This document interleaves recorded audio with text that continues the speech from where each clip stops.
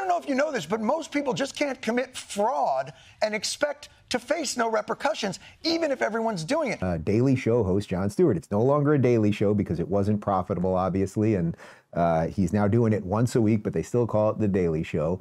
And here he is going after Kevin O'Leary. Now, Kevin O'Leary, we've shown you a bunch of clips of him lately because he has been defending Donald Trump in these clown court cases. Again, the major case was the New York case, which was about overinflating the Trump's properties for loans. Everybody got paid back. Trump was still fined $464 million, which a later judge at appeals court lowered to $175 million. But Kevin O'Leary has been defending him and saying this is not even about Trump. This is about weaponized judicial systems. That really is the problem. But the machine has brought Jon Stewart back to try to take out anyone that makes sense.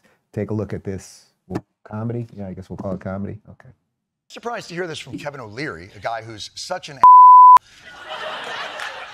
Wait. That even the other people on Shark Tank thinks he's an Now, he's very chill. How is he not this mad about overvaluations in the real world? Because they are not victimless crimes. First, the banks got paid back at lower interest rates, although, to be honest, who gives a shit? But second, money isn't infinite. A loan that goes to the liar doesn't go to someone who's giving a more honest evaluation. So the system becomes incentivized for corruption. And this is part of a different Trump fraud case, but avoiding taxes hurts all of us. Donald Trump's shenanigans cost the city of New York. And to be honest,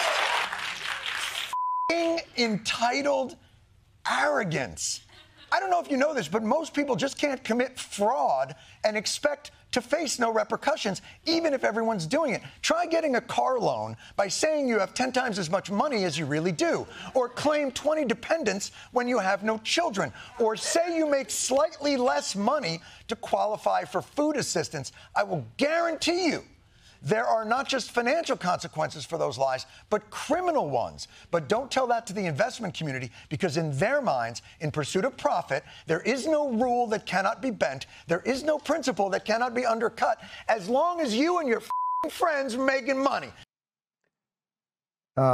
Everything he just said there was the reverse of the truth, because if you go for a car loan, you can't just tell the bank, right? So you go to buy, I remember my last car loan was to get a Chevy Equinox.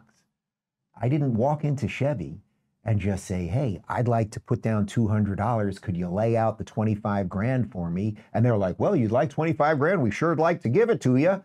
No, they do a credit check on you. They see how much credit they think you'll be able to pay back and what the interest rate's going to be and everything else, which is exactly what the banks did as it pertained to Trump. And then the banks all got paid back. So Jon Stewart, like, you've got to be worth probably $100 million, and you hate the system that allowed you to do that. That's deeply depressing at the very least. But of course, the internet sleuths, they get into stuff pretty quickly. And then this came out literally yesterday, within 24 hours of Jon Stewart doing that bit. This is from the New York Post. It didn't take long for the internet sleuths to look into Stewart's own property history, which shows his New York City penthouse sold for 829% more than its assessed value, records confirmed by the Post reveal. In 2014, Stewart sold his 6,280 square foot Tribeca duplex to financier Parag Pandey for $17.5 million. The property's asking price at the time is not available in the listing records, but according to 2013-2014 assessor records obtained by the Post, the property had the estimated market value of $1.882 million. The actual assessor valuation was even lower at $847,000. Records also show that Stewart paid significantly lower property taxes, which were calculated based on the assessor valuation price, precisely what he called Trump out for doing in his Monday monologue. Pandey, who purchased the penthouse from Stewart, then resold the property at a nearly 26% loss, according to The Real Deal, at just $13 million in 2021. Surprise, surprise. Anyway, Stewart did respond to it. I think it's worth reading his glib response. OMG, I've been caught doing something not remotely similar to Trump. Actually, the same thing. I guess all I need to do now is start a fraud college, steal classified docs, bankrupt casinos, pay hush money, grab discriminate in housing, cheat at golf, and foment insurrection, and you'll revere me. All right. Yeah, like, Okay, so the machine pays you well to do that stuff.